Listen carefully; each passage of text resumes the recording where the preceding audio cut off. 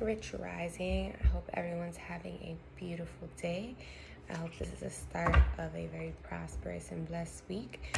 After having a moon in Pisces, I hope everyone's feeling the energy and is able to release and find faith in themselves, find faith in God, and allow themselves to just let go of anything that's holding them back from really receiving God fully within self.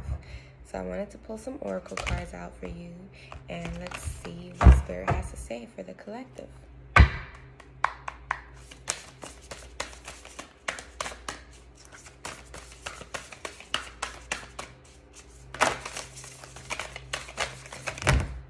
Okay.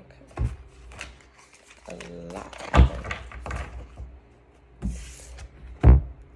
We got the Angel of Guidance.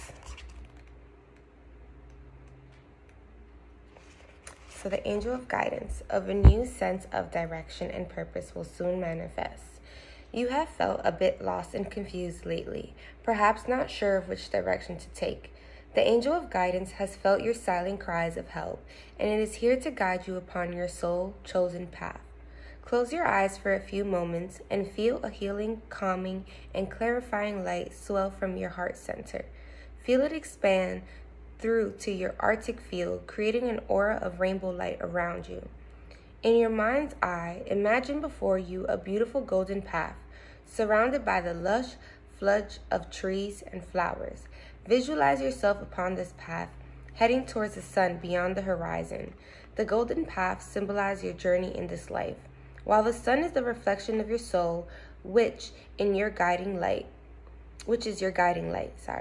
Stop trying to figure it all out and simply trust, for you are always on the right path, whether you know it or not.